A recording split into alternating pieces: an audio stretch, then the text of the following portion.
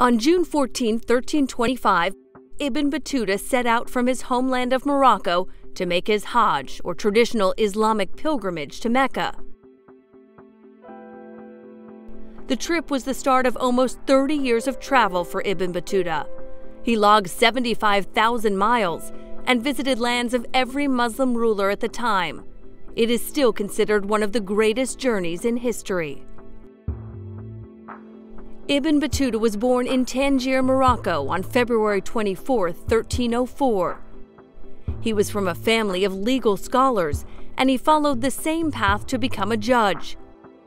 After finishing his education, he yearned to know more about the world, and so, at the age of 21, he began his pilgrimage. He wrote, "I set out alone, having neither fellow traveler in whose companionship I might find cheer, no caravan whose party I might join in, but swayed by an overmastering impulse within me, and a desire long cherished in my bosom to visit these illustrious sanctuaries." Battuta traveled along the coast of North Africa, passing through the cities of Algiers, Tunisia, and Tripoli, as he made his way to Cairo and Alexandria in Egypt. He then continued onward and traveled through the holy cities of Hebron and Jerusalem on his way to Damascus, Syria. After a year and a half of traveling, he arrived in Mecca in October of 1326, a place he would return to several times during his travels.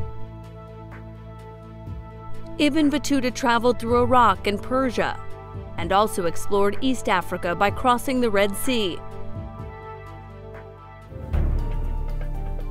Upon hearing of work in the Sultan of Delhi's court, he set out for India, and eventually made his way there through Turkey and the mountains of Afghanistan in 1334.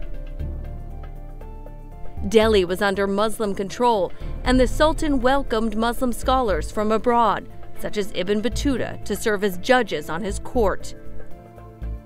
Battuta ultimately stayed in Delhi 8 years, until he was appointed the Sultan's envoy to China in 1342. He traveled south to Calicut and the Maldives Islands before continuing on to China by way of Bangladesh. While Ibn Battuta was impressed by China, he did not care for it, writing, "China was beautiful, but it did not please me. I stayed indoors most of the time and only went out when necessary." It took Ibn Battuta 3 years to travel home from China to Morocco, but he finally arrived in 1349. He had been gone 24 years and was now 45 years old. He didn't stay long, departing shortly after for southern Spain by crossing the Strait of Gibraltar, followed by a journey across the Sahara Desert to Mali in West Africa. After he returned to Morocco in 1354, a local sultan in Fez commissioned a young scholar to record Ibn Battuta's travel experiences. The resulting manuscript was called the Rihla, or the Journey.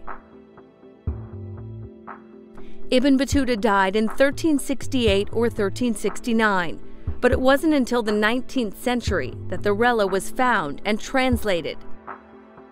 In it he stated, "I have indeed, praise be to God, attained my desire in this world, which was to travel through the earth, and I have attained this honor, which no ordinary person has attained."